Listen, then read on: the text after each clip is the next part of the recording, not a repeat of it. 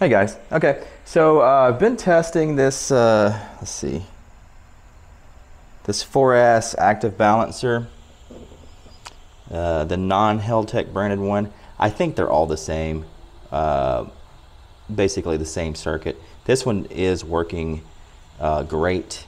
It's been keeping this pack balanced, and I've been able to increase the voltage a little bit up to let's see,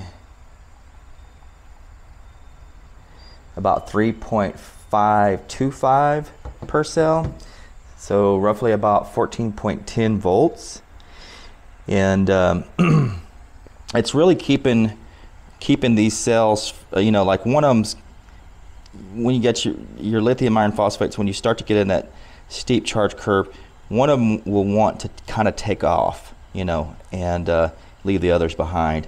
This thing has really been doing a good job at keeping it balanced. And as we can see, we've got 100 milliamps coming out of that, balance from that cell.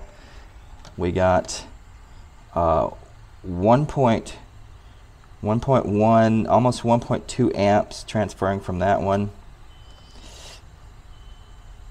We got 250, 260 milliamps transferring from that one. That's our biggest one. We got 1.8, almost 2 amps transferring from that cell. And 540 milliamps there. Let me do a voltage reading and see where the cells are.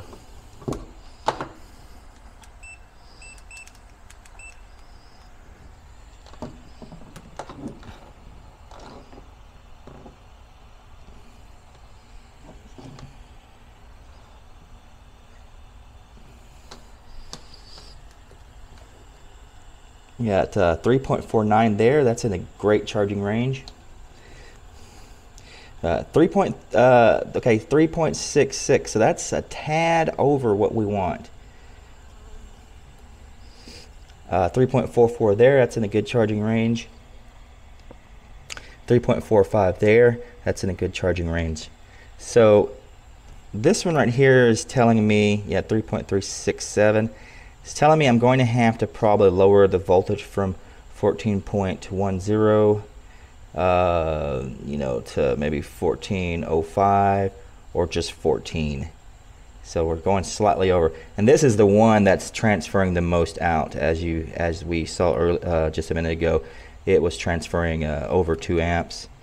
So this cell's trying to kind of take off, and the balancer is really sucking a lot of power out of it as much as it can to keep it from happening. So I'm going to run in and I'm going to lower the charge voltage down just a little bit, and that should keep this one from going over. So right now we're kind of over that 3.65 range that we want. It's not doing any damage at the moment, but you don't want this, you don't want it to be 3.7 or anything like that all the time. So I'm going to change that. I'll lower it down a little bit, but this thing is doing much better. I'm actually getting it to where it can charge the pack better.